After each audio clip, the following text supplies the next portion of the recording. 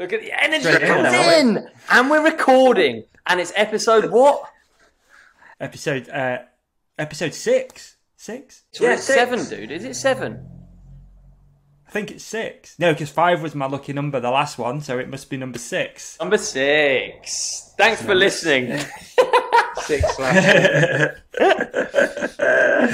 Oh, God, we're off to a ropey start as usual, mate.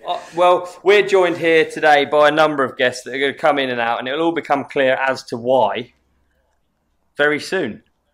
Because I'm not at home, as you can see from the background. On location.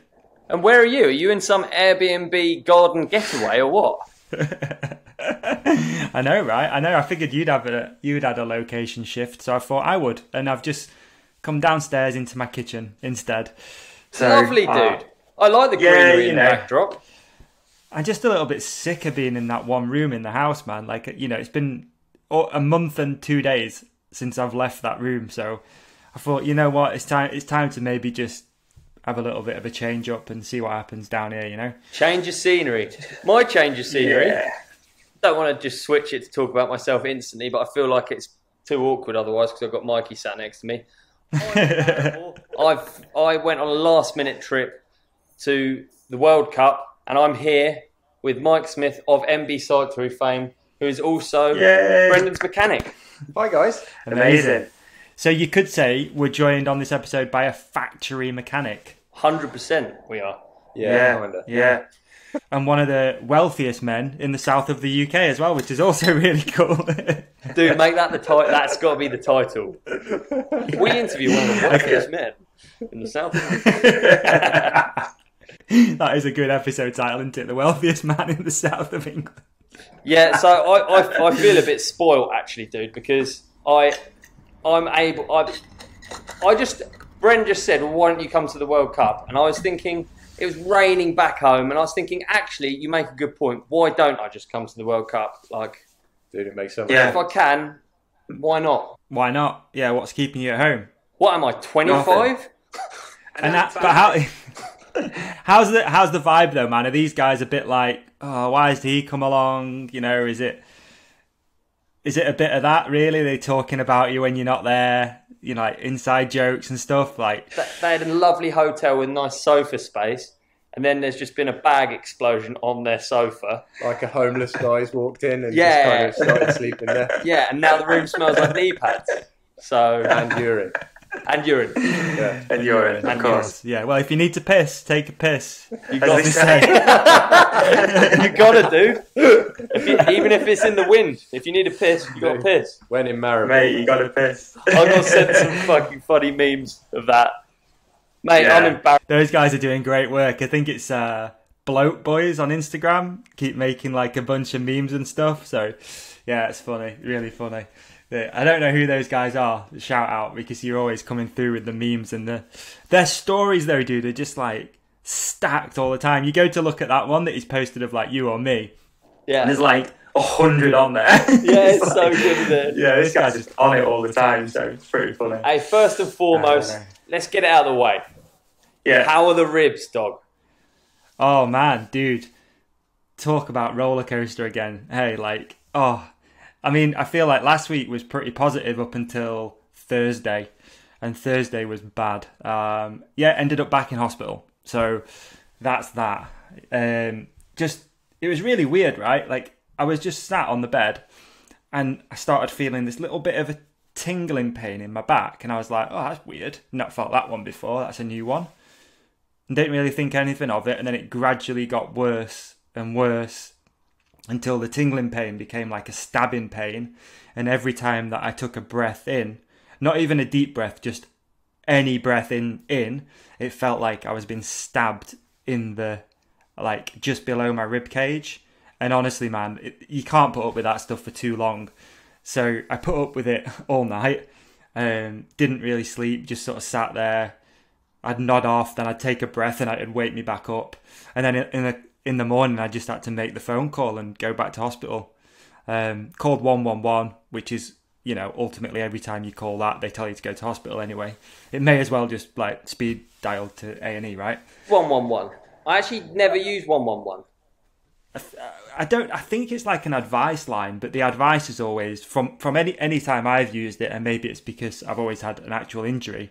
The advice is always the same. It's always go to hospital. Go to hospital or speak to your GP or something like that, isn't it? Yeah, and there's no point speaking to the GP because they're too busy anyway. So it's like, well, just go to hospital. So yeah, went to hospital, and I don't know, man. I you have to feel bad trying to not shit on the NHS, because the NHS is an amazing thing, and obviously it's a great health service, but it was a bad experience. It was a really bad experience. Yeah, real bad. So I got there. Obviously I had respiratory problem, so you're not allowed to go in the main hospital because of COVID. So they shunted me into this back room in this hospital. Had to get a COVID test, waited for that to come back. That came back negative. They then did my bloods, and then I don't know what happened with those. Then they did my bloods, and then they took me for an X-ray. Got the X-ray, and then they just put me in this, basically a cupboard with just a really small chair, which is, for anyone who's ever broken the ribs out there will know that sitting on a chair is really uncomfortable for any length of time. So they just put me on this plastic chair in this room, and the guy was like, "Oh, the doctor will come and speak to you shortly."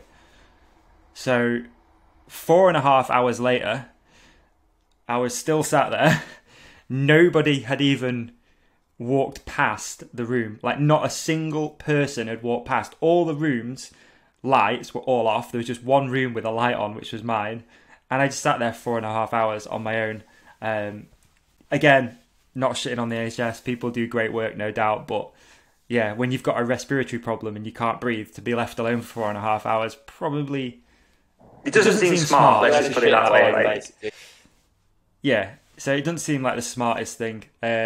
And yeah, I had to make an emergency phone call to my mum, and I was like, "Can you bring me some food and some water? I've been sat here, nobody's been to even speak to me yet for a while." And just as she was on the way, the doctor came and was like, "Look, we've tested everything.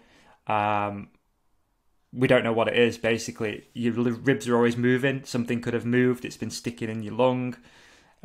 We thought it was an infection. It doesn't look like it's an infection. If it comes back, come straight back to A&E." So I was like, "Oh, great." So I went home. Well, thank goodness it wasn't an infection anyway, eh? Yeah, that'd suck ass. That would be awful. So, yeah, boring story out of the way, really. But yeah, that's how recovery's going. But then today is the first day, again, positive, dude. Last week it was a walk to the end of the street, and today I've been in the car, not driving, but I've been for a picnic with the missus. Nice. Life is good.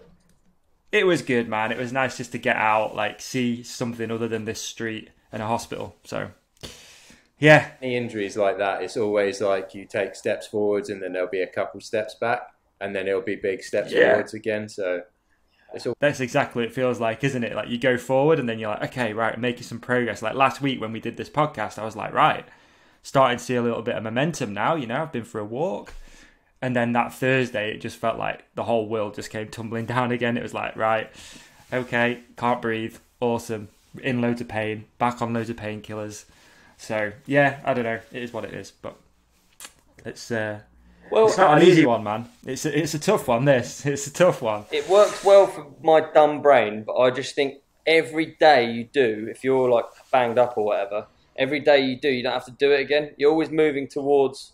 I know that's a quite moronic way of looking at it. I think that's a really good way of looking at it. You know what I mean? That's a good way. You don't have to do it again. Yeah. And it's the same as even if you have to take a long route round on a map, I always just think, well, I just have to take... I'm still moving towards the final spot I'm aiming at. Dude, I don't know. One of the hardest things, isn't it? It's like trying to stay positive when you're in that sort of a state. Like, you just think it's the worst thing ever. But it's doom and gloom for sure. You are moving. It brings up a lot of things as well. Like, I just had a bit of a moan at Emma. I was like, I remember a few years ago when I nearly died as well.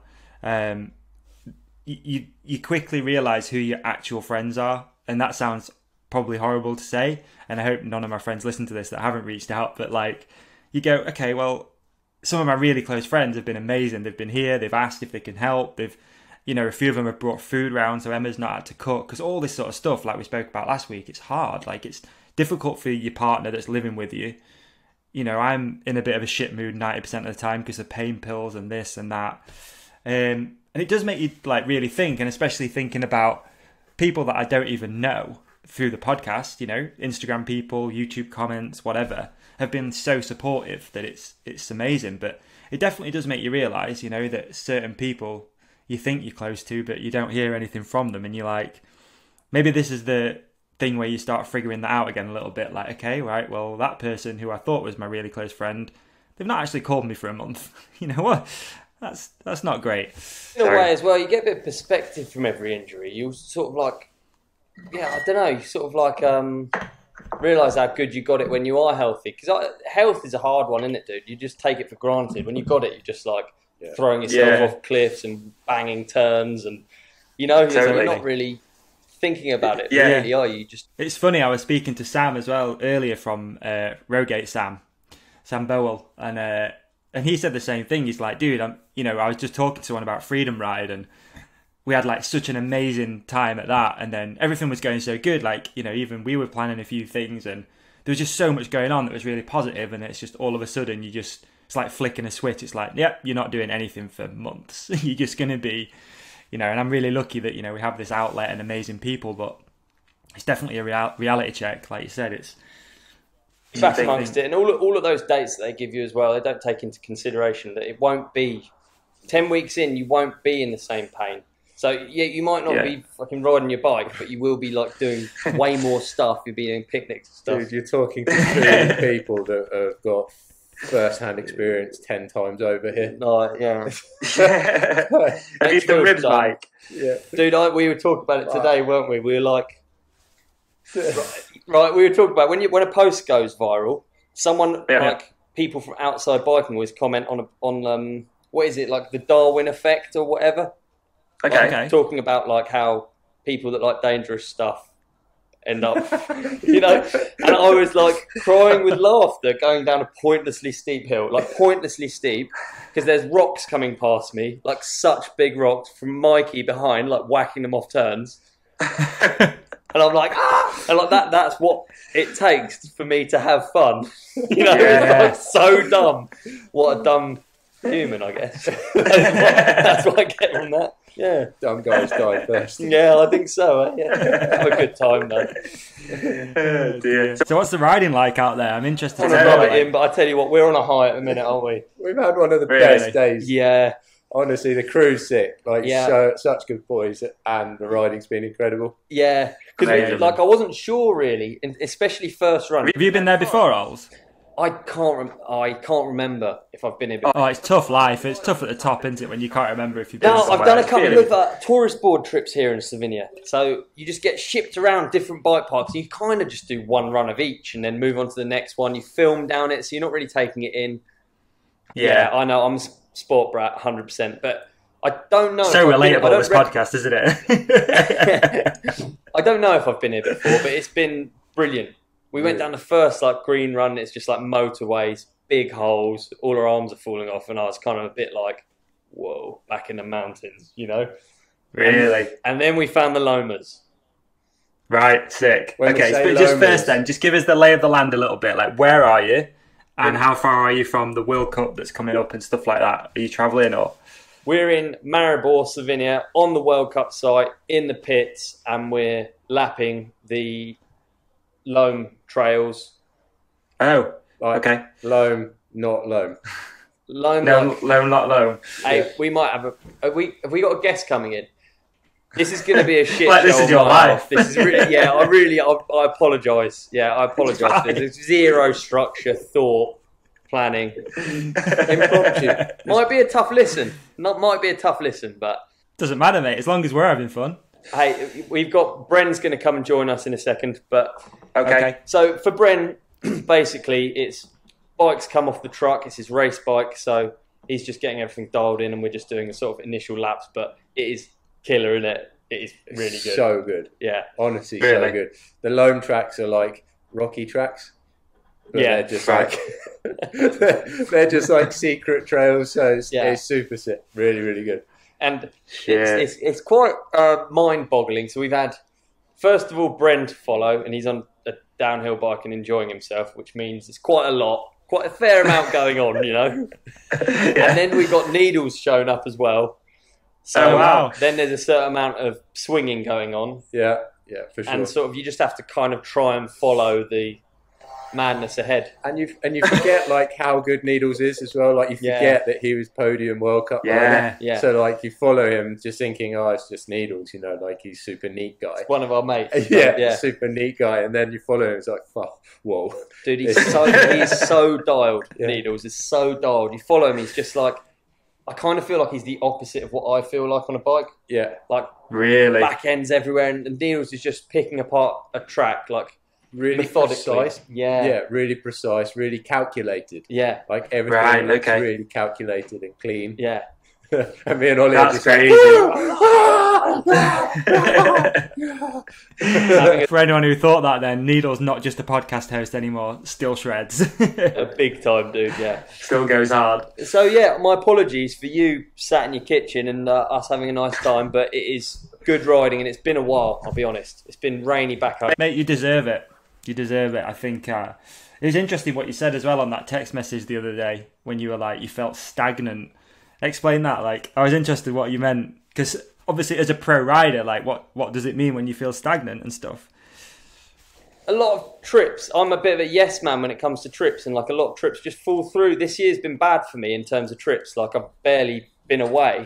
Not that I haven't had stuff planned. Like last year, I went away it was nearly a normal year for me last year, whereas this year's been way harder to do stuff. So yeah, just been at home. It's been raining, and just it came up, and I'm very lucky to be able to make it happen. To be honest, for sure. Yeah. So like, but does a lot of that responsibility like fall on you as a pro rider? Like, here's what I'm trying to get at. So obviously you do filming trips, like you just said. You do like tourist board stuff, or I don't know, whatever you did in where were you? I can't remember the bloody name of the place. Indonesia, yeah, that sort of stuff. And, all of that stuff's fallen off, so everything's self-initiated. Yeah. So it's all on you. So you've just got to, you know, and I guess... And that is increasingly hard. Like, I've had a lot of trips fall through, just normal trips, really, and like, like a country goes red, and then you're like, you can't go over there and film riding, because everything's closed, and then you have to quarantine when you arrive, and it turns into a 2-week trip to go somewhere for 4 days. Like it's just annoying. I can't really complain. It's just annoying. But there's no one like on your back, for example, been like, oh, you should go do something. It's all self-motivated, right? No one's on my back because Focus is super cool, but they don't need to tell me, and I know I need to do stuff. Really, you know, there's only so much of the Surrey Hills I can really, you know what I mean? Yeah, totally. No, it's interesting though, isn't it? Because it falls on you, and that's what I was trying to get at. You know, it's probably potentially once you've got to a level where you're Olly Wilkins or Brendan or whatever, you could just be like, oh, I'll just chill here and rake it in and not rake it in. Do you know what I mean? Like, you don't have to go and travel around, do you? Like, you could just... exactly. It's all self...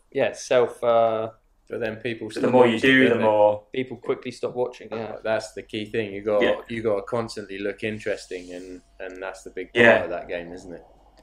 Totally. You got to keep that highlight reel on the old gram, haven't you? You've got to. You have to. People tune out. Too right. They don't want to see me taking the bins out, do they? I mean, for the last couple of years, you've pretty much done that, haven't you? Like buying shit things. And I'm pretty much driving around in the bins. How dare you? How dare you? Dude, have you been in it yet? Yeah, I had a whole guided tour of... where did we go? I don't know where we went. We went over to the pub, didn't we? And I can't remember. It was nice. Somewhere. Davey likes the mule. Yeah. I mean, anyone that goes in it likes it. Like, actually, I haven't been in the mule. You haven't been in the mule. No, you've been in the other one, the G-Wag. Yeah, there you go. Oh, well, the mule is something else. It is quite something, isn't it? We had a good trip with that. Hey, we're going to welcome in our third guest now. Holy, good job we're not all on separate videos, isn't it? Second guest. He's the second guest.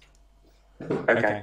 It's Brendan Fairclough. Everyone, let's hear it. Let's hear it, dude. Yeah. Let's hear it. Brandon.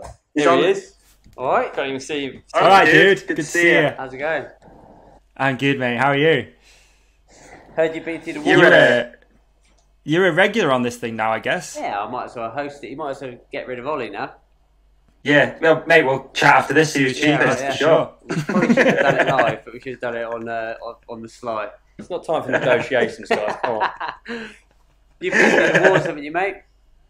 You what, sorry? You've been through the wars, haven't you? Yeah, man. Been in the wars a little bit, dude. Yeah. Took out 8 ribs, nice little punctured lung, concussion, fractured shoulder. Yeah. Been in the wars, bro. Is what, sorry? Any long-term damage? Oh, I don't know. We'll wait and see, to be honest. But no, hopefully not, man. I think the lung's going to take a little bit of time to heal. I think that was, it had multiple, I can't remember what they call it, hematothorax, I think it's called, where it's punctured in multiple places with blood on it and air inside it. So it's a weird feeling, I'll be honest. I don't know if you probably have had a lung go down on you before, a flat tire. Not. Oh. No. Well, touch wood as well, mate. He had it a puncture today, though. Yeah, I'll punch it today. That's pretty bad. Oh, really? Oh, mate, I think stick to the wheel punctures rather than the lung punctures for sure. It's a weird feeling, the lung one, because it feels like your insides aren't working properly. Like you breathe in and I can feel it all on one side and not the right-hand side properly yet. Very strange. I heard someone say the other day, like, breaking a rib is the same pain as puncturing a lung, so you just don't know what you've done. Like, it's the same pain. Right. And I did a shoot in Madeira for a dog's life shoot last year or year before, and I hit a tree pretty good on my shoulder and cracked some ribs and blah blah. But I was just we were miles away from anywhere, and I was just like, shit, is this like a punctured lung in the middle of nowhere, or is this just some broken ribs or whatever? But yeah, I mean, I can't imagine what ache's like. So yeah. Yeah, it's decent. I think there's always that feeling, isn't it, when you get winded as well. I think we spoke about this, Ollie. Like, you get winded and inside you know, okay, I'm just winded. But your brain's going, yeah, but this could be the one where you're actually dying. Like, this one could be the one. It's... Yeah, G's kind of like taking your limelight a bit. Like, so done... Oh, mate, definitely. And a femur, and a face. Oh, I saw the... I'll be like a bit pissed off then, really. Dude, I'll done 8 ribs. So now you've just upped me a bit, you prick. I saw a full video of that crash the other day. Yeah, I only watched half. I can't believe the full video of G's crash is... they don't know whether to put it in the edit because it's because he ragdolls for so long. It's real hard to show like how steep something is in video, but when you've got like an unconscious body ragdolling, it kind of puts it across pretty good. But yeah, I don't know if they're going to put it in the final thing. It's pretty shocking, actually. Yeah, I think the bit he released so far is just the start of it, that fall. But his like GoPro like chest camera, you can tell he ragdolls for so long. It's shocking. Yeah, just over rocks and ugh. Yeesh. Dude, he's an animal. Fair play to the guy, still up and out. I mean, yeah, I think his was like a week or two before mine. So to see him up and walking already and stuff is like, fuck it now. Yeah, and a femur and a compound fractured arm. All right, Jesus Christ, all right. It's like, I'm just lazy, I think. I'm just getting into it now. I saw him at Hardline. I saw him walking about and I was like, he looks absolutely fine. It's so bad. But he's like naturally like muscular and vascular and this looks like he could heal real quick. Whereas if I did that, that's one of the things as well, right? That I'm finding with this injury, and no doubt you've been through this yourselves. You start seeing your body change, and it's really weird. Yeah, because especially after I've not been injured for years, and like all of a sudden I'm like, okay, I'm losing like definition in my legs, and like I'm starting to look a bit tubby. It's kind of shit. You can't do isn't it? anything about it. Naturally, quite like withered and like a bit crap. So, like, I'll go to the gym and like I haven't really trained that much this year. It's like it's no secret, but I like go back to the gym with Ollie, and I'm not far off my numbers from when I trained hard in the gym. So my body just stays a little bit withered, but still it's either like withered and strong or like withered and half strong. So it's annoying. Like I see people, my brother will go to the gym for like 2 weeks, and he's like, "Wow, look at that! Like my biceps like growing by 2 inches." And I'm like, "You prick! You don't even need a bicep. You don't need a bicep. No, I need that. You don't need that." What? So yours just doesn't change? No, my body doesn't really change. I'm like proper dad body, tiny, like a little bit like strong, but like not like chiseled. You know, it's just like a bit. Not like his mechanic. Mechanics, just like, yeah. Fair. That's a fair point. Fair point. We've seen it. Like, drinks beers and eats chocolate bars, and then I mean, he is literally super weak, but looks chiseled. But that's fine. I'd happily have the looks over the strength, you know. And then you got the middle guy, who's just like the middle guy? chiseled and strong. That is chilling. The middle guy's chilling. Maybe snooze. I should start snoozing. You go quite well on a bicycle, though, don't you? I'm gonna start snoozing. Blows my mind, dude. You should start blows my snoozing. mind. Yeah. Let's talk about it today, won't we? Yeah. Chocolate, yeah.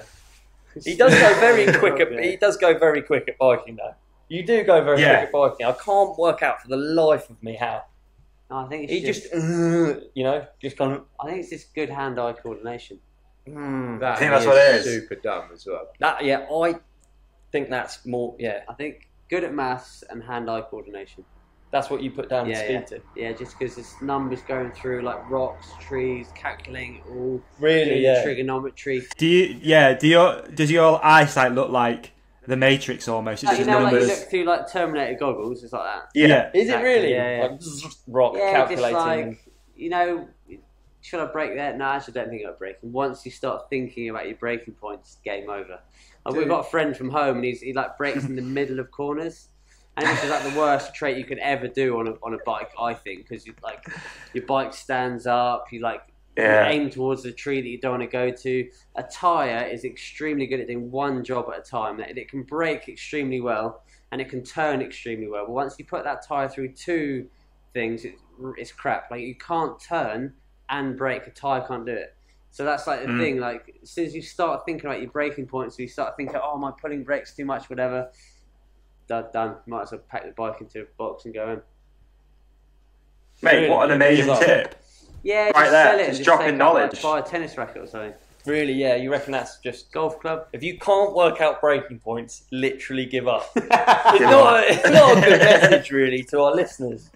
No, I'm joking. But I mean, yeah, that's a really good thing to think about. Is your tyre. But then again, what I just said, don't think about when you ride. Just ride. But your tyre can't do two things at once. But yeah. Maybe you are smart. Maybe you are smart. I think of you as a nice sort of like a nice accident. Like, you could have taken up, you know what I mean. You could have taken up a number of different things. Yeah. You could have. You could have taken up, and you would have just been sort of middle of the road. I don't think so. No. Yeah, you would have. No, I'm one of those guys. No. Yeah. I think this is just the stars aligned. Like, Wait, I think you didn't just you play for a cricket county team? Yeah. You just put the work in, and you're going to get there. we used to Really? fill up the water bottles for. Did you just go to school together as well then? No. Ollie went. Did you not? Ollie went to You can't, because then No. if I. No, we all didn't. went to He's a rubbish couple of years schools. older than me. That's like a thing that we do, is stitch each other up, because you can't argue afterwards because it makes you more incriminated. So if you're like, no, Ollie went to a private school, and then the other person goes, I go, no, I didn't. It makes it look more like I did. You know what I mean? Yeah. So I doubt you went to a private school though. Huh? Ollie, I doubt you went to a private school. What No, makes I you doubt that? Why would you my say man, that? right there. What? I mean, every conversation we've ever had really about money makes me think that, to be honest. There you go. How Man. do you mean? Like, you can't manage it? Like, he doesn't have any money. What do you mean? No, you're rich. Nah. I just think No, I'm not He got me on the show. I can't believe this. Unreal. Dude, we've actually got another guest. We've got another guest. Steph's here. And Steph had an accident today, and it involved a lot of blood. Oh shit, really? So Steph, check this out. On the video, to audio listeners, I'm going to make this way gnarly on to audio listeners. Literally, his skin's peeled back on his Skullington. And you can see his Skullington inside. And I think I saw, for a moment, a little bit of brain. No. And it's because... No brain. No Holy. brain. He doesn't reckon it was brain.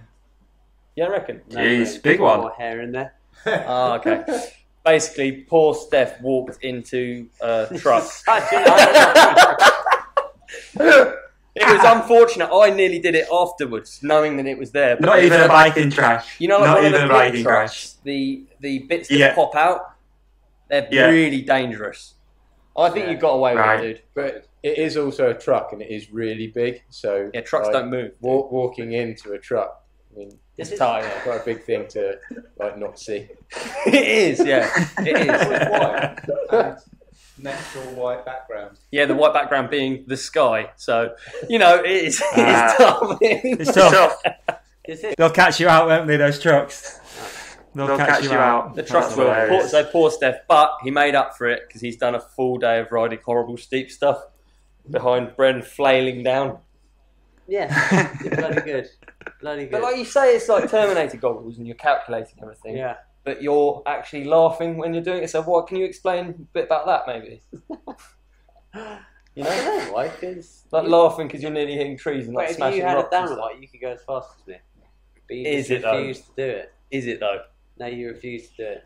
Now, we had a wicked time today, actually, and we're all on different bikes. Everyone's on different bikes, and we all had a cracking time. And that just goes to show how capable a smaller bike is, really, doesn't it? Yeah, we're not going the same speed. Agreed. So in that hire car, you got... How many bikes did you get in that hire car in the end? 4? I'm lucky enough to have my race bike already on the truck, so I didn't have to fly with one. So these boys all took a bike, so we had 4 people and 3 bikes. And some tape. Right. Okay. And luggage. And some what? And luggage. And a lot of tape. But actually, these boys have to bring a lot of like spares and stuff, so the luggage is quite a lot, for the race. Yeah. There is actually work going on here. I seem to sort of... I guess they just weren't banking on bringing a spare person with them. I mean, now you say it now, are you a bit of a third wheel? You could say I fucked up the whole trip. Yeah, you could. Well, we just see on Sunday, and if I do bad, then it's Olly's fault, so...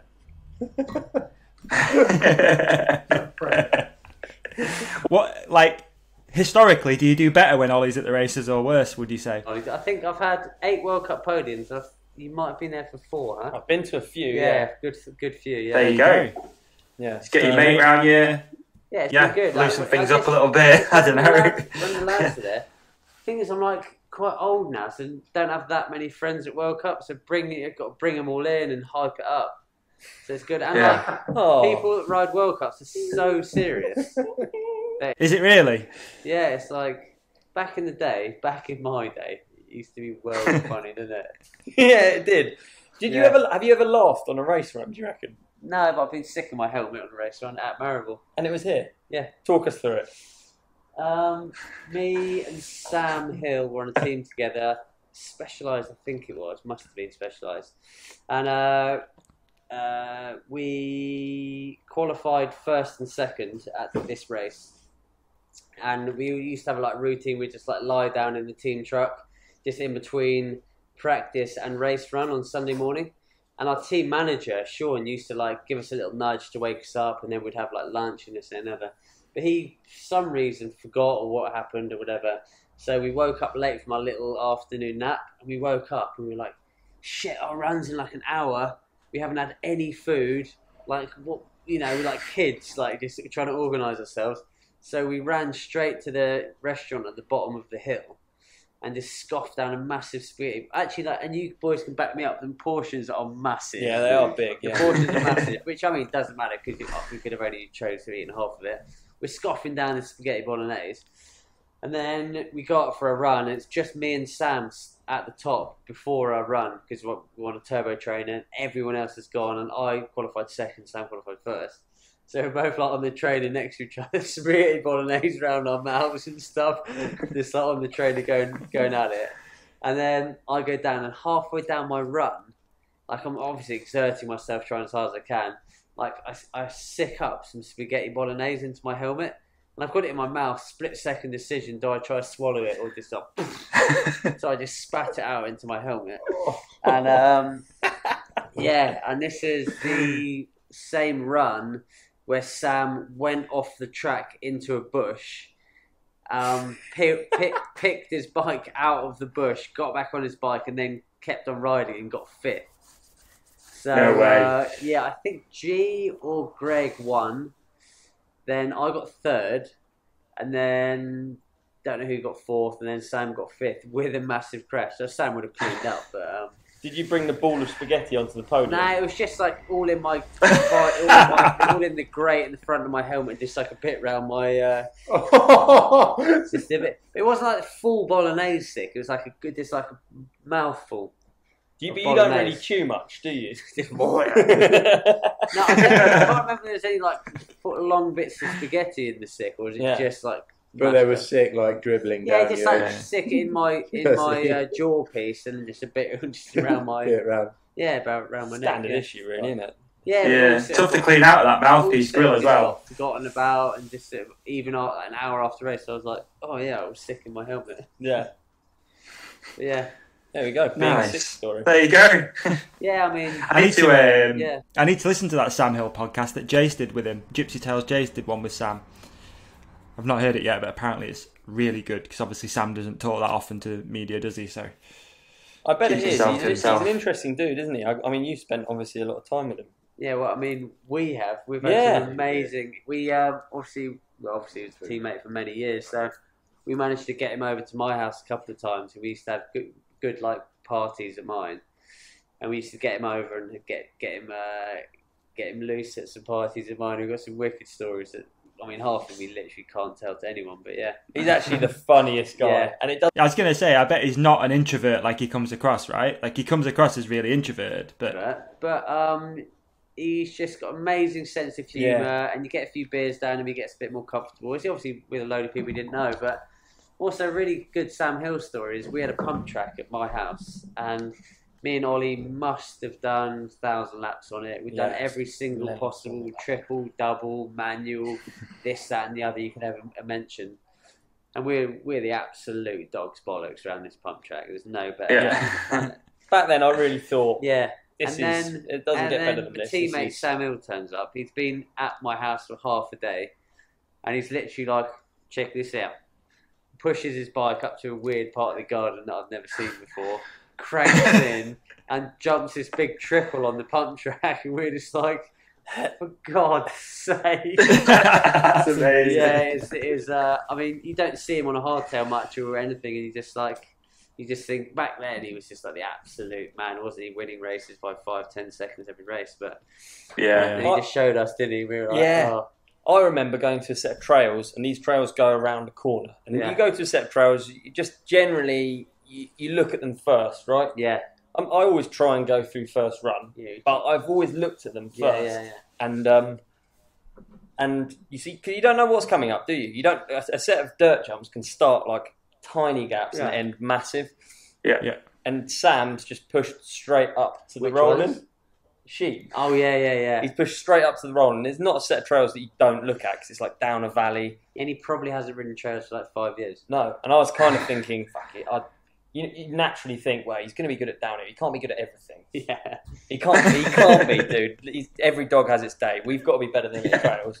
He dropped in and he one-banged a set of trails, like technical set of trails, 90-degree hips. Wow. Crap style, but he got through. You've got to give him that. Well, I'm sure the style got better as the day went on, though.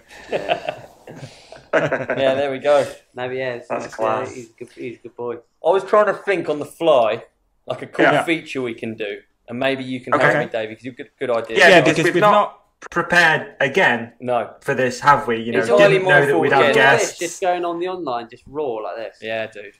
Yeah, we pretty much do it every week. What I was thinking is some sort of question and answer thing that we can do between a World Cup rider and his mechanic and see if the answers are different. You know, I don't know how we're going to do this. Oh, no. That's a great idea. I love that. That's a really good idea. It's not a good idea. Yeah. So how are we going to do that, though? How are we going to do it? Could we... let's see if the answers are... Let's try one, for instance... I'll try this one. Brendan, are you quite careful with your bike, would you say? No. And then Mike? Is Brendan careful? That's backfired. Okay, all right. I like that. It's a good idea. I like it. It's a good feature. Yeah, I can't think of any off the fly really here. But we can't have any technical questions either because neither of us really know anything that technical. Really? No, that's how smart to do it. Okay. Yeah. I'm good at pumping the tyres up and like Like doing Allen key bolts up. It's just, you know. And we do, just so the viewers know, like every run we do them up like a quarter of a turn after every run. So they're really, really tight, and then they snap, and then new bolt gets put. Yeah, there you go. Okay, I've got a question though for Mike. Fire away. World Cup mechanic is going to be at the top of a lot of people's wish list as like a dream job. Mike, how did you get into it? Obviously, what's it like working with someone like Brendan? Well, luckily for me, he's like one of my oldest and best friends. So for me, like without blowing smoke up his arse, it was actually really nice, like really good job. And he's super chilled and laid back, but he's a nightmare with organisation. So it's just kind of lastminute.com, but it's cool. We've learned to go with it. All right. But it is super cool. Like, I mean, today, for example, we've flown out and we've been able to ride trail bikes all day. And I know that I'll have some work to do on Thursday, and it's all good. Like, we'll make it happen, and he'll go fast. But yeah, very fortunate. If anyone wanted to get into being a World Cup mechanic, how would someone go about introducing themselves to a team or a rider? Like, is there like a natural progression other than befriending them and being mates? There must be other ways of getting into it. 10 years, 20 years. Yeah. Ollie hasn't had the balls to ask me yet. I never got the invite, dude. Weird. I think you have to, you need some background for sure. Like, you don't just, I've been spannering on my own bike and I could be your mechanic kind of thing. You get a name for yourself, and we have our shop, MB Cyclery. So when we bought that, it was a conversation that was had, and it was like the best thing we could do, really. Like, I mean, what bike shop doesn't want to be putting their name to a World Cup rider? Huge exposure for us, and it's like super cool that I get to hang out with my friend on his job. Were you doing the World Cup mechanicing before you bought the shop, or is it? No. The other way around. Ben, my business partner, so the B of MB, he had done a season with Bernard, season or two maybe, with Bernard Kerr. So he had a bit of experience. He had the chat with Bren, and that's kind of how it all came about. Like, it was kind of like, well, you guys have a local shop. Why don't we make this work? So it did. Yeah. What would be something that's unique to a world? What's the most important thing in being a World Cup mechanic, would you say, compared to like your everyday, your everyday mechanic? What would you say you've learned from being a World Cup mechanic? To try and keep things super chill. Like, you don't want to be stressing your rider. And that's not always easy for all of us to do and be like. So, yeah, you have to learn to be able to be super positive all the time as well. So, if something breaks, you got to know that you're going to be able to fix it real quick and be positive about the outcome of that. I think hanging out with is it a lot more? What's kind of cool though with being, I guess, out doing what you guys do is do you fix many things, or do you just fit new? Because this is because I did something not similar but kind of similar with a Supercross rider, and when they got to a certain point, it was like, okay, we don't have to repair anything anymore. We just, let's say, I don't know, you break a brake lever. There's no more straightening it out. It's like, boom, new one on. So, unfortunately, you know what I mean? It is kind of like a disposable society, really. So yes, a lot of parts will just get replaced. Sometimes we do some cool little things that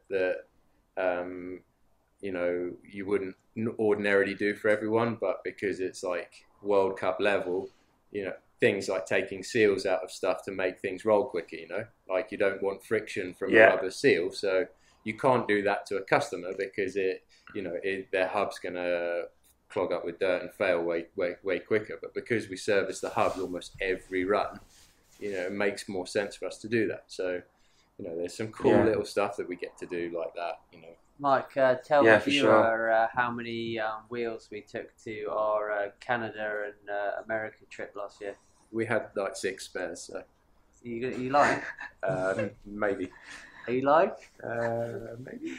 We flew to Mount St Anne and then we went from Mount St Anne World Cup. Then we drove on to Snowshoe. And we packed a spare rim, but we packed the wrong size rim.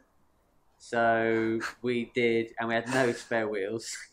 So we did 2 World Cups on the same set of wheels, like throughout the week. And if I'd broken a rim, no idea what we would have done. No way. I think in the last I don't think there's any rider in the last 20 years of World Cups that's ever turned up to a race with no spare wheels.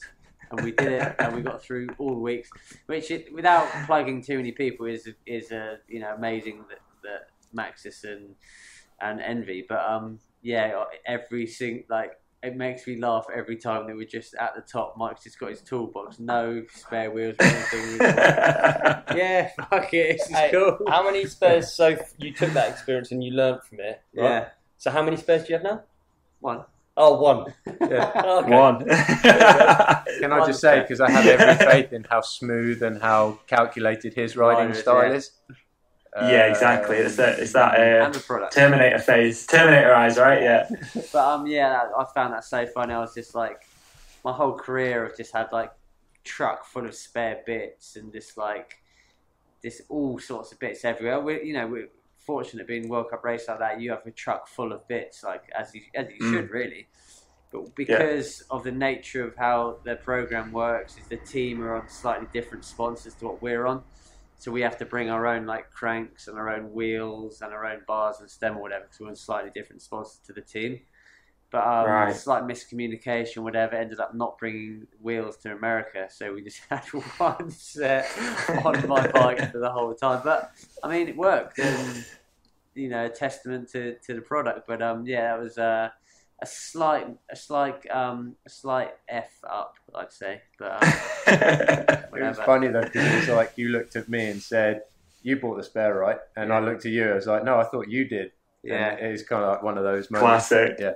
Yeah, and then and then at some point we were like looking around the back of like other teams. We were like, right, what other teams have MV wheels? They were like looking around the back of their team pits to see if they've like got any like broken ones or whatever around there we could rebuild or whatever. But we didn't need to, so it's good.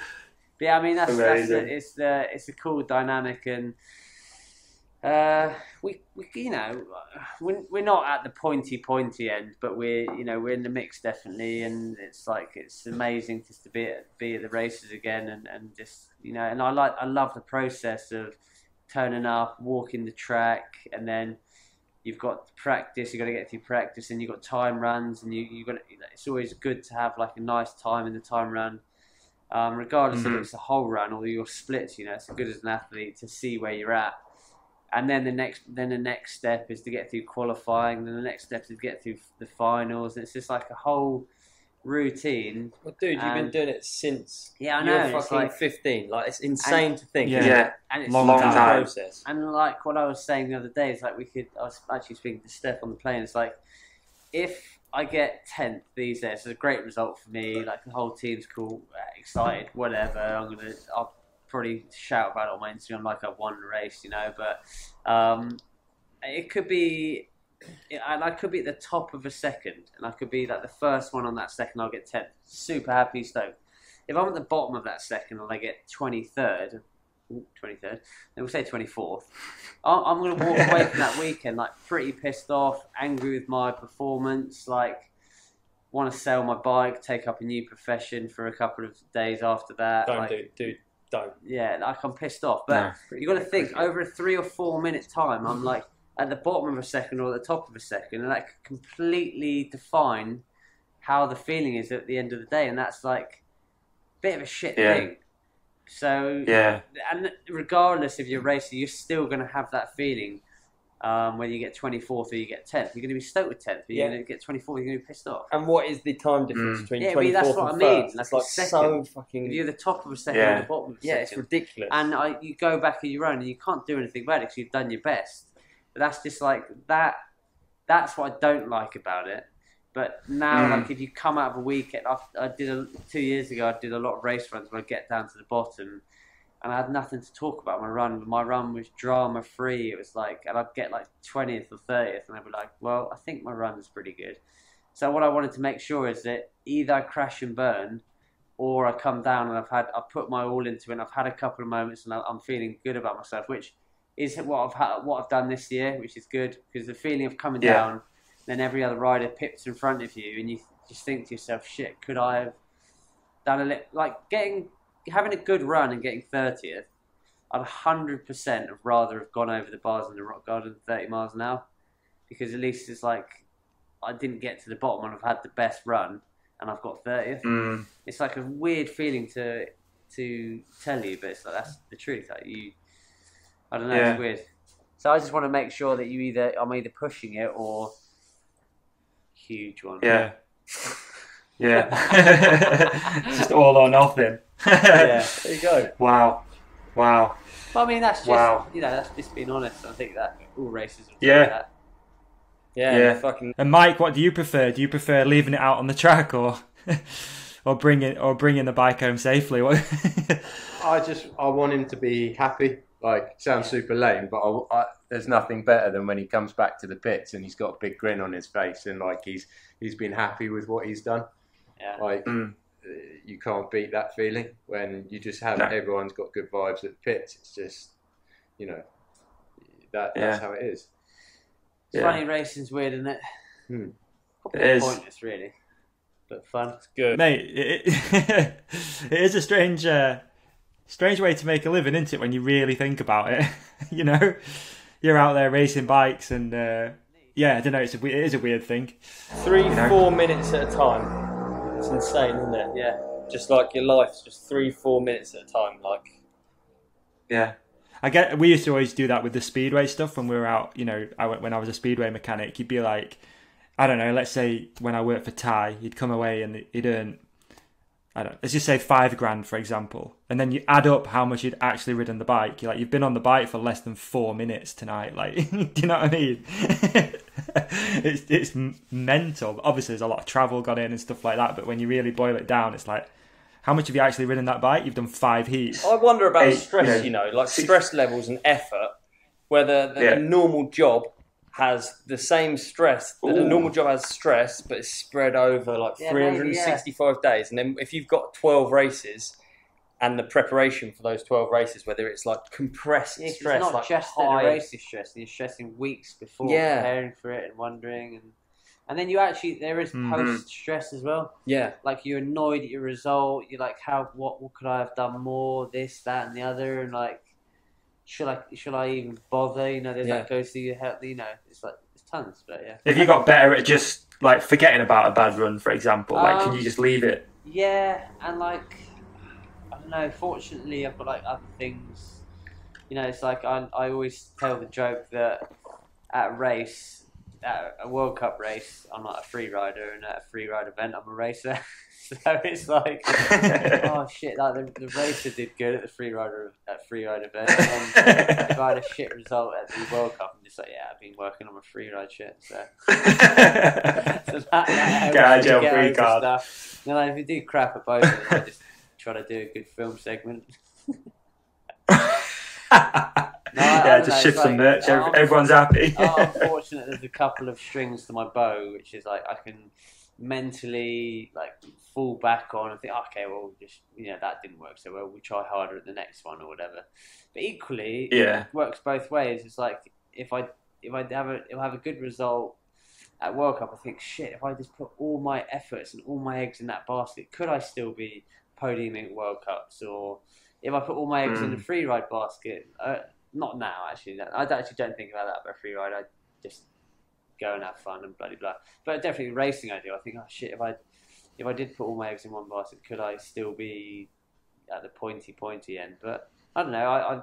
There's zero regrets on what I've done and what I'm doing. And sounds cringy, but we're having a good time. And like today, for example, we turn up at World Cup and we do have a job to do. But we just had good fun, just ripping down runs and a few beers at the end of the day, and it's good. But mate, for sure. I think that's how you got to keep it now. Surely, like you just got to keep it fun, keep enjoying the process, right? But I do hate that thing where it's just like, yeah, you've got to have fun, because I think that it's a job, and that's how I've always taken it. And it's like I always say, if you enjoy like 50% of your job, or 50% of the time that you're doing your job, is still more than 99% of the whole world's population that have a job. Like, we're so fortunate. Yeah. So I do love to crack down and do shit stuff as well that I don't want to do, because I know it's my job, and I know that's gonna bring longevity to it. So that's what I would just say to myself. Even if I enjoy 50% of my job, it's more than a lot of people, which makes me feel fortunate. So yeah, I don't know. That's how I think. But like, it's a really good way of looking at it. Really good way of looking at it. But the end result is cool, and you've got something to whatever. So anyway, that's that. So just quickly as well, Rampage, it's on. Just seen it's just gone out right now, like the rider list, everything. So you're lighting up Odub, so that's good. Hyped to get out there on the spades. Yeah, well, I'd heard he's dropped. He said I'd be coming out there, but he says he's going to look for like if there's a better offer. Yeah. So he's going to he's going to do like kind of like an X Factor kind of setup. Like you're in it provisionally now. If I can't find anyone better, but yeah. Yeah, so what would be better, like strong? So is Deeks as a short in? Yeah, definitely, because he's like super. It's very simple with Deeks. You give him the pickaxe, and he pickaxes the rock for 2 days. Whereas he answers back and says, "Oh mate, I think you can jump a bit bigger than that." Or like, how about we do a double flip over the canyon? Yeah, like a bit more consultancy role. Whereas he doesn't want me; he just wants me on the pick. So we're going to show up and keep digging it. Deeks is simple. You said it. I'm not my words. Pretty sure those words came out of your mouth. No, definitely not. But we have an amazing team, and to actually blow smoke up Olly's ass, I couldn't have done it the last years without, because it's like we've ridden together our whole life. I've got a tear in my eye actually in here. But we've ridden together our whole life, and we know our sort of capabilities, and we're both as dumb as each other and as skillful as each other in the same way. So if I say, Olly, do you think we can get over there? It's either going to go, no way, it's stupid, move on. I'm sorry, okay, we'll move on. Or, I think we can maybe do that. So then it's like, then we work together on something. And it's the same with like speed, running for speed and this, that and the other. And there's no bullshit going on, which is good. It's like, if I say, Olly, I think I could flip over that canyon. If I couldn't, Olly's just going to go, dude, you're way too crap. Mate, it's so gnarly to think. You can't get over that. If you weren't friends... Yeah. Then, and you didn't really know the bloke, then what would be stopping you just being like, yeah, you fuck, yeah, go on. yeah. I'd love to see that, yeah. I hate all of it, I'm pretty confident. Like, the flip was one of the worst things we've done, I would say. That was that was most horrible. And it feels bad, actually, if you're, like, digging and you feel like, because I was 50-50. Yeah. I'm really, if I'm I feel like you were digging a grave at some points. I thought I'd pictured every crash you could have had. I'm sure you pictured more. Yeah. But I was just kind of thinking, this is fucking, it's your mate. You just think, well, this is all pointless. All the hoo-ha, helicopters, loudspeakers. You sort of don't really care about. If it's your mate, you don't care, do you? I'd rather you didn't flip over the canyon. I'll be honest. Given the choice, but out of everything else, I think we couldn't really tell you that before, could I? But then when I first did Rampage, I dug a big canyon gap, which is the biggest one I've ever done still to date. And I didn't do it that year because I snapped my ACL. So that was still lingering in my head for a year, and I was like, okay, we're going to go back and I bring Olly with me, and we're going to get to the canyon. This is another canyon, years ago, 2015 or whatever. We're going to get to the canyon, and he's going to go, dude, that's completely ridiculous. Let's move on. And that's what I was hoping for. Got there. Olly's like, yep, I think we can, make some little arrangements here and change that, and I reckon you can get over there. And you just like... Yeah, and I was just like, that is not what I wanted to hear, man. but it worked, and it's cool, and like, it's just been, it's the Rampage family. We do, and even though it is like hard work, early mornings, late nights, grafting in the sun, there's such a cool sense of achievement at the end, and it is like a real family vibe, and you get to the end and you just like driving out the desert, you're just like, I got that job done, didn't we? It's cool, But and I do remember speaking to Brandon Semenak at the top, and we were both sitting at the top before our runs, and we looked at like the wiggly fire road out of the desert, and we both looked at each other and were like, imagine how good it's going to be sitting in the truck, drinking a beer, driving down that fire road at the end of the day. And Funny we were both thing, like isn't it? laughing at each other. Yeah. I can't wait for that. This is so shit sitting in the top. Yeah, it's a good example Yeah. of contrast, isn't it? Yeah, like it's not that good unless it's that shit. Also, I've always remembered that because you just think like Brandon's just like probably not scared, got everything dialed, Yeah. but everyone feels the same. Yeah. And the same as like I read something where James Stewart was sitting on the start line every race, and he was just thinking on the start line every race, I wish I was just in an office job or doing anything else apart from sitting on this start line right now with these 39 other crazy guys. And you think, Yeah, man, and it's so strange how he's pieced out of that sport too, isn't it? Like I know. You he think literally every just other top athlete disappeared. doesn't feel like that, but they do. Yeah. So, No, right, yeah. So, yeah, it's a weird one, that is. Just pieced out. See you later. I mean, he could have left such a cool legacy if he'd not gone out like that. I mean, no doubt he did in a way, but at the same time, I mean, I still want to see him around. Like, it's fucking James Stewart. He invented the scrub. Like, well, I want to see him. I think it's Just sick pieced out. because you know, like in boxing, where someone can't just let go undefeated. Yeah. They keep going until it goes down. Yeah. I think Bubba Yeah. did it right. I think it's sick. Yeah, maybe. I don't know. Maybe. Who knows? It's a different location, isn't it? I'm going to be like still turning up at World Cups at 40, not qualifying at any single one. You're going to be like Deeks getting taken out of a nightclub, aren't you? Yeah, right now. Just naked. You But know? I'll have no hair left, so I'll be bald and grey and just still like... Just naked and dragged out of that club. I 5 used bouncers. to be good. Let me in. Grab his clothes as well, because I just sold out and just like on like... Well, I can't mention any crap clothing brands, but yeah. Rampage is at a different location, though, isn't it? I think. Is that right? Yeah, I think it's 25 Different miles hill. away from the original site. So it's no longer in Virgin, Utah, which Wow. has been for the last 19 years. So it's Wow. completely different zone. So that makes us excited as well, because it's like going to the same spot, same bars, same eating establishments, same drive in, same drive out, same coffee shop. The coffee shop's nice. We'll probably go to the same coffee shop. Yeah. But yeah, just the whole routine of it is cool and nice, but just a completely new arrangement is going to be cool and helps us, because when you go back to a location for the second time, it means everyone has more time to manicure their jumps and landings and everything. It turns more into a slopestyle competition where you go there, new venue, everything's raw, you don't get much time. Every competitor only gets 75 sandbags. You're only allowed 2 diggers, no power tools. Unless you team up with multiple other teams, you're not going to be making a manicured line from top to bottom. So, what I mean by that is like when it's more rough and ready and like in inverted commas, all mountain or big mountain or whatever, I think it suits us. I'm hyped. You've got me excited even more for it. I think it's going to be amazing. Good. Looking forward to seeing what you guys get Hopefully done. we can get to And Yeah. holy shit, The Rock's got to get involved this year. Like the amount of people that tweeted and Instagram that guy, it's just mind blowing that he never saw it. He has got the most friends on Instagram out of everyone in the world, doesn't he? Do you know who's got the most? Yeah, I believe so. Instagram Has he? has Yeah. the most. Actually? Oh, really? But you would, the wouldn't account you? Just- Instagram. At Instagram has the most. Oh really? I followers on thought it was Instagram. Ronaldo. Instagram, then Ronaldo, then The Rock. We looked There the you other go. day. Yeah, up-to-date Is it really? Facts and figures. Fucking hosting. Wow, there you go. There you go. All right, I want to be like obviously really mindful of you guys' time as well. Bren, you're going to need some sleep. Ollie, you look rough, dude. You look like you need some sleep. Shower. Honestly, that's straight off the list. You need something, dude. You really need to I shower. smell like a giant knee pad. Should we just do a few listener questions and then piece it out? Yeah, let's do it. We can all join in. Oh, do you know what? Yeah, I I thought we were do you know gonna- what I actually want to do before? Go Because on. I feel conscious that we got Steph just sitting out of frame, and I just did a story about him smashing his head.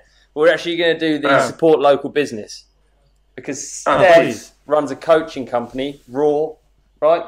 Raw MTB Skills. So if you need to polish up on coaching, visit Raw MTB Skills and book yourself a lesson. And thank Perfect. And the discount, what's the discount code? There's no.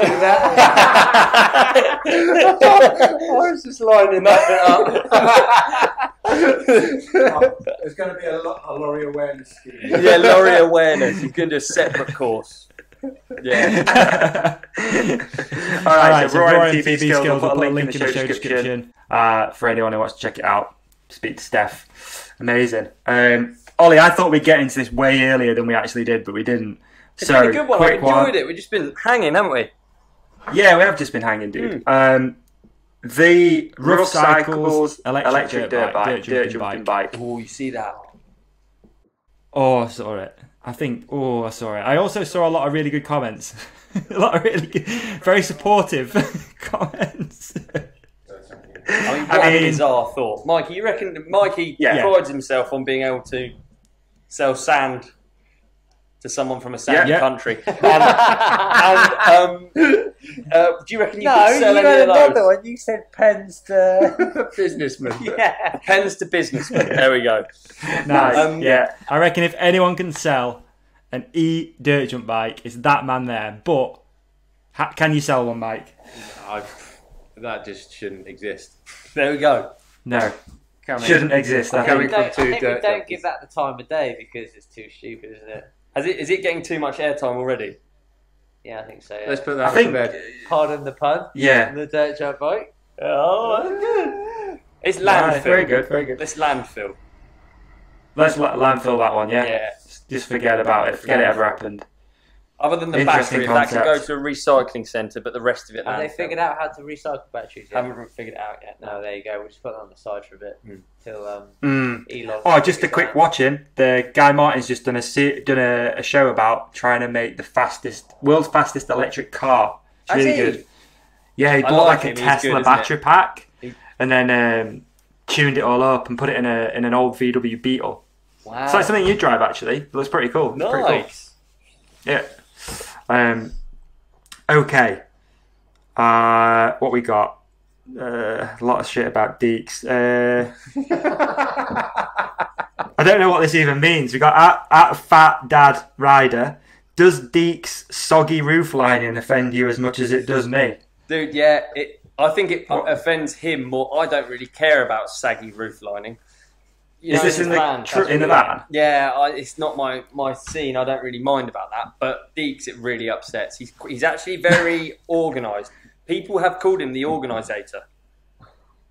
Right, as well as the feetinator, the organisator. Yeah. But he likes things in a row, and it makes him very upset as well. So surely he'd just fix it. Militant, you could call him, right? You could, and many have.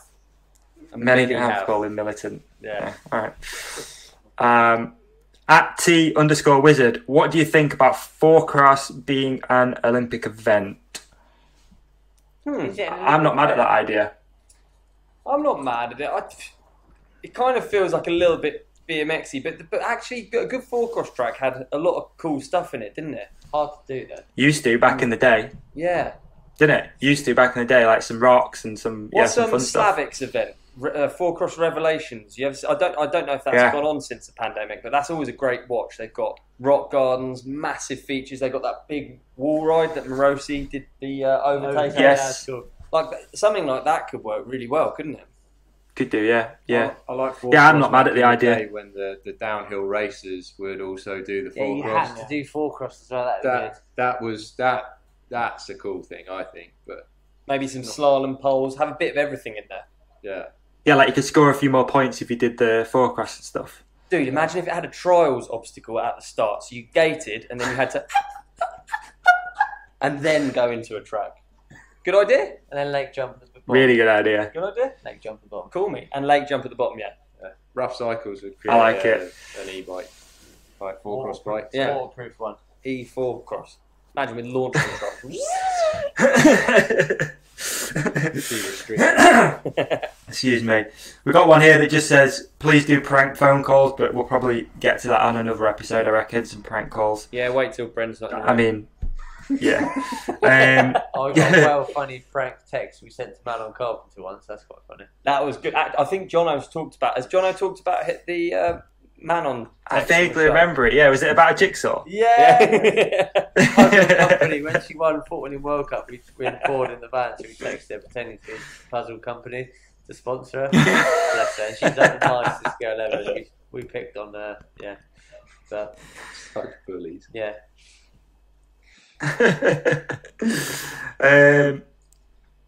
Okay, at Rowan Child, this is a good one. Good for everyone, I think. Is there an aspect of your mindset now that you wish you had when you were younger? Did I say that right? Sorry. Is there an aspect of your mindset now that you wish you had when you were younger? So, I think so many for me, dude. Like any worry that I used to have when I was a kid, like, oh, my hair, or, just like lame stuff when you're younger and you worry about stuff. And I just think now, albeit I look a little bit dishevelled, maybe. Well, I think your worries change. Yeah, your worries do change, you're right. Yeah, but you can't worry about your hair because you're worried about paying your mortgage, or you can't, you know what I mean? Like, I just think it aids you in life to not worry about, certainly like appearance or like your appearance to other people. Because definitely I think, well, I don't know, maybe I'm on my own, but definitely I used to worry about that. I can't believe it now. Like my... Yeah. What about you? No, you're right. You can't believe you look like a homeless man. But I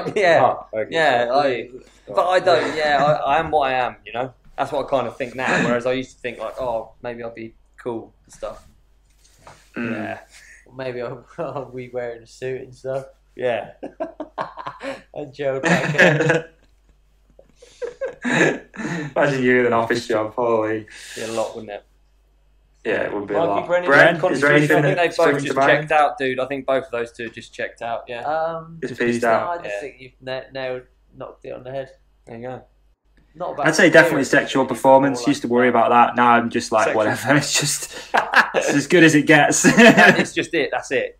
It's No, done. just- This is it. quicker the better, and you can start right. I'm better than you at this. So you race in all aspects of life. Like 2 minutes, I'm like, yeah, Done. better than you, quicker, Yeah. faster. Faster. Yeah. The first split Just get on that second. Yeah. Smash the competition, Pretty dude. good going, nice. Yeah. You're proud of that. No, Oh dear. put on the spot. I'll come back another time and answer that question. Yeah. All right, Write us well, letters let's and do stuff, that. We'll read it out. Yeah, I'll email you. All right, Josh MTB. What's better, Space Jam or Mighty Ducks? Mighty Ducks. Mighty Ducks. Two. Oh, he's a basketball guy. Dude, did you go and see Space Jam or no?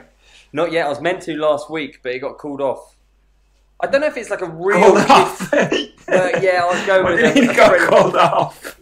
A friend with kids, and it was too early. Like, there's no late showings of it, so I think, it might be an indication that it's not meant for grown-ups. But I'm excited. It's not going to be as good as the I first, bet. is it? Let's be honest. But Wait, there's another Space Jam. yeah, with LeBron. Whoa. Yeah, Yeah. There is a new Mighty Ducks too. It's a series though, apparently, on Disney Plus. Nah. I did really like Mighty Ducks as well, though. Dude, Mighty Ducks. It's so good. I'm going to make a guess here. Yeah. Brendan hasn't seen either of them. No, I don't even know what Mighty Ducks is, but Hey. I've seen Space Jam. I think. Have you seen it? Yeah. Yeah. I think I watched it on the plane. There you go. That's where I watch most of my There you go. films. On a plane. Brendan wasn't allowed a TV when he was a kid. No, No TV. And I'm a boarding school. no. I wish I went to boarding school. Then I wouldn't have got bullied. Have some of that. Oh, is Benny out there with you? No, Benny's not there, is he? Speaking of boarding schools. No, Benny actually got a He's family. studying in the back. I was like, Benny, let's go film some vlogs at the World Cup. Are you well good? Yeah, we'd like to, but I've got another family holiday. So Benny's on another family holiday. Ah, Swanning it's around. tough. It's tough. Mate, we're going to try to get into Rampage. That'd be good. Oh, He's gonna yeah, it would. absolutely Oh, like, that's going to blow his mind, isn't it? Yeah. Yeah, we like that. But yeah, lost where we were at. Yeah. Yeah, it's all good. Does anyone at Burnbox? Does anyone actually use their car/van's glove box to store gloves? Ooh, it's a good. That's really good idea, actually. We do get good questions, don't we? Yeah, Sometimes, yeah. like we really do get thought-provoking questions. Personally, I don't know how to put a phone in it. You put phone in there. No, Yeah. definitely not. Got my phone in my hand, man. Like on the phone. Cash. Stuff I don't want to see. Just like Cash. Cash. Really? Yeah. I put all the documents, What a all my mess. MOTs and old tax discs, and then Par- I've never parking put anything tickets. else in there. Yeah, parking tickets. Parking actually, yeah. tickets. Yeah. And like the weird and the special nut you need to take your wheels off. That Yeah. goes in there. And fuses. Yeah. I always have fuses and an adjustable as well. You kind of need God. that stuff. Yeah. Really. Yeah. Yeah. What else are you bugging there? It's funny if you drive a vehicle where you carry around an adjustable spanner. That's so good. I do as well. Yeah. Poo bag. It's class. Poo bag. Yeah, normally poo bags in there. Sleeping bag and an adjustable spanner. Bog roll. You need shit. Bog roll's quite good in the Yeah, club. That's bog quite roll, a good van addition, isn't it? Bog Yeah. roll. Wet wipes, maybe. Yeah. Yeah. I mean, this is just turning into a Yeah. list of stuff you can cram in a small space, and the actual the question was whether you could put gloves in there. Yeah, no. And you're not Yeah. up for that. No. Up for that? No. I'm going to give it a go, dude. Big thanks for the suggestion. Get some TLDs in there. Let's get a photo on the gram. Absolutely, will do. Yeah, done. Good fish. All right. One more. At Suffolk Senders, one to end on. Lads. It says lads. Because they knew there were going to be more With a people Z here. or with an S at the end. It's a Z. Fine, nice. Lads. Yeah, nice. Lads. We are lads. Where do you see yourselves in 5 years' time? Doing the same stuff. Laughing, riding down hills. Do you know what? Well, What island will you be on, Mike, do you think? I'll be 40. Whoa. Shit. Yeah, same. I'll be 39, dude, in 5 years, yeah. Scary. Yeah. I can barely see 2 Do you- months into the future, I'll be honest. So I don't have a clue, and I don't really care to. That's my No. answer. I don't I don't really really think that's one thing that actually go back to that question about something you'd have now that's in your mind that you didn't have when you were younger or whatever it was. Like the concept of age, I've sort of let that go as I've got older. I think when I hit 30, I was like, it doesn't matter anymore, you know, at all. It really doesn't matter. I think you always grow up with this thing of you need to have this when you're this age and you need to have this when you're that age, and it doesn't matter, does it, at all? Not one little bit. If you worry too much about what you're doing in 5 years, you lose the grasp of what you're doing in the moment. So you don't want to worry about that too much. Definitely do some planning, like do some minor money management and time management planning. But Build a house, maybe. How's the house coming along, Bren? it's going right. It's going right. Yeah. Don't start. But I mean, Yeah. don't worry too much about that because Be present. yeah, be present and enjoy the moment. Which sounds, everyone says that, but if I've got people worrying about that, and it's just like that's no good because life goes off on all sorts of weird, different tangents, and if you've focused on one path and you don't take that tangent path, then it could be shit. Is that why we booked flights like the day before we got to go to World Cups, bro? You've been present. Yeah, because I mean, it's happened plenty of times before. People have booked their flights way in advance, i.e., coronavirus. I booked flights before I lost all my money. So book them, and flights. Just for everyone to know, if you book a flight the day before the flight, it's made like £10 more expensive. So why would you not do that? It's like an insurance policy. So you're welcome. You can take that tip. Yeah, that's the guy that- It's a great tip, dude. I love it. It's a great tip. Probably 2,000 flights in my life. So yeah. Bernard's here. We might have another guest on the podcast. Oh, let's get him in and then let's wrap up. Wrap it up. Tucker's in. Here he is. All right, I'm out of Hey! here. See you later. What's good? What's going Long on? time no see, mate. How are you? Good. How are you doing? Mate, great, thank you. Yeah, really good. Congratulations on the hardline win as well, man. Thanks, man. Appreciate it. Yeah. Cheers. We actually had a cut-off period talking about hardline, didn't we? We sort of decided. Thursday, yeah. we decided Thursday. No longer. Oh, sorry. Yeah, Yeah. the celebration's over. It's done. It was last Thursday as well, wasn't it? Yeah, It we're was buying him drinks, being nice to him, and then it goes straight back There in. wasn't And much it's drink like, buying, no. but they were being nice. They Yeah. were being nice. Oh, I haven't seen you, man, so sorry. And No, don't say congratulations. sorry to as well, me. really good. I appreciate it. Whoa. You almost look like you bought a bit of sun Dude, it's today. hot in the booth. Yeah. Dude, the booth that they are doing the Is it? podcast in is hot. Yeah, it's hot in the booth. Yeah, we're in different locations, man. It's thrown me for a loop as well, I'll be honest with you. It's weird. I don't like being in here. It's tricky. Don't like the kitchen area. Bernard, do you want to do a listener question? Because we were just literally about to finish. So, All right, I'll do a question. Let's go. all right, let's do this. At lovewheel.life, troubleshoot bike theft. Go. Bike theft. We were just talking about this here. Chips in frames. How does that not exist? A GPS chip in a frame that's linked to your smartphone. I don't get how that doesn't exist. Batteries? Maybe the listeners can tell us, but maybe it's battery life. I don't know. I don't know either.